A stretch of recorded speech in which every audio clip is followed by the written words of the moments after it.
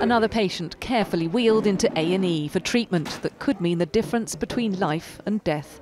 This is Luton and Dunstable Hospital, one of only a handful across England to have met waiting time targets over Christmas. But even here, staff are stretched. It's at about the limit of what the emergency departments can take. I mean, we're quite lucky here in Luton. We are actually managing to achieve the 4-hour target on a regular basis, but there are some quite hairy days when it's close. But I know my colleagues up and down the country are having a really hard time. It's at breaking point.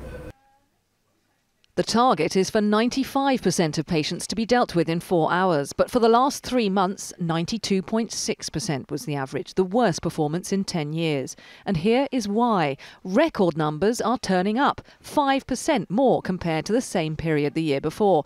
But too many hospital wards are already full. So trolley waits, people stuck in A&E while a bed is found, have more than doubled compared to the same 3 months in 2013.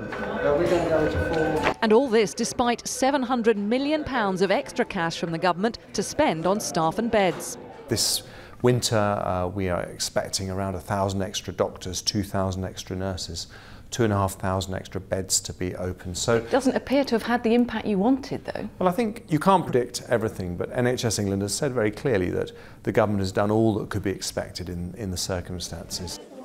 Yet in the last 2 days, several hospitals, including this one, Scarborough, have declared major incidents and implemented emergency plans to cope. Often the blockages that back up to A&E aren't under the hospital's direct control. Gaps in social care and council services are a major factor, according to the NHS boss responsible for England's A&Es. We've seen something like a 20% increase in the number of patients who we can't move out into the community, either because there's not a care home available, there's not a social care package for them to go to, and when a system is running as red hot as the NHS has to at this sort of demand time, that becomes a real issue. An issue that impacts hardest at accident and emergency, as patients at Guildford Hospital had witnessed today. It's manic in there. Yeah, and there seems to be people running around all over the place. System under strain works brilliantly, but it is under strain. A&Es missing their waiting time targets is not necessarily an indicator that patient care is suffering, but it is a barometer of how well our hospitals are coping, and such a marked slip in standards needs urgent attention.